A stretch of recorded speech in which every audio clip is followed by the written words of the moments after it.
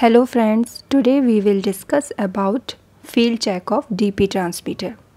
As you know, DP transmitter is differential pressure transmitter. That means a differential pressure is created. DP type transmitter is widely used in process instrumentation.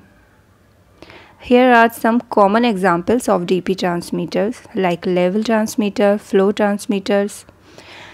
Today we will discuss the flow transmitter as an example.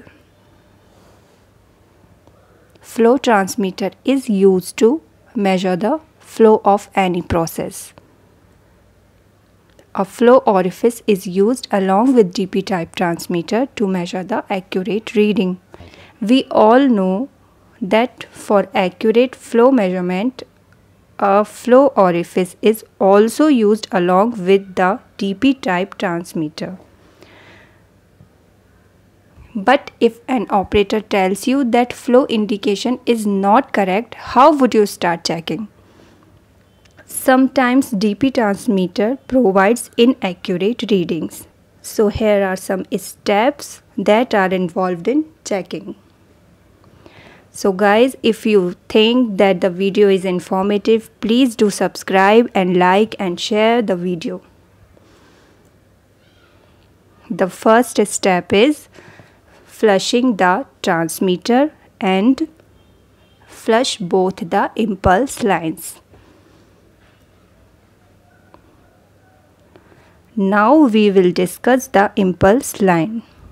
Impulse lines are the lines that connect any transmitter to the process. The DP transmitter is shown in picture by arrow. The transmitter is connected with process by using the impulse lines. These are the impulse lines. These taps are used to flush the impulse lines. Note that during flush, the transmitter may show the incorrect readings. The second step is adjust the zero by equalizing if necessary. Three-way manifold valve is shown in the picture. Here the middle valve is equalizing valve. Left and right valves are for LP and HP. LP means low pressure and HP means high pressure. How to adjust the zero by equalizing? We will discuss this later in the video. If still the indication is not correct, then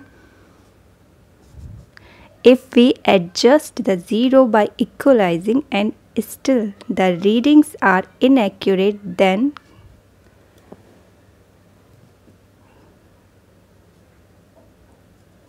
we will follow the third step, that is check LP and HP side for choke. If that is, then clean it. You can also purge the transmitter. Now how to purge the transmitter? We will purge the transmitter by these drain points. We will loosen the drains carefully. But be careful. If the drains are lost, the transmitter will not work properly.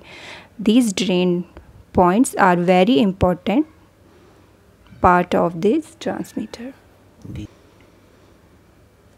The fourth step is check the leaks on LP side and HP side. We will check the leakage on LP side, and that means low pressure side, and HP side, that means high pressure side. If the readings are still not correct, then calibrate the transmitter. This is our last step. We will calibrate the transmitter. Now we will discuss how do you do a zero check on a DP transmitter. We will close either high pressure side valve in manifold or low pressure side valve in manifold. Step 2 is open the equalizing valve. And the last one is output should read 0. So that was our video. Thanks for watching the video. If you like the video, do like, do share, do subscribe, and please press the bell icon for more updates.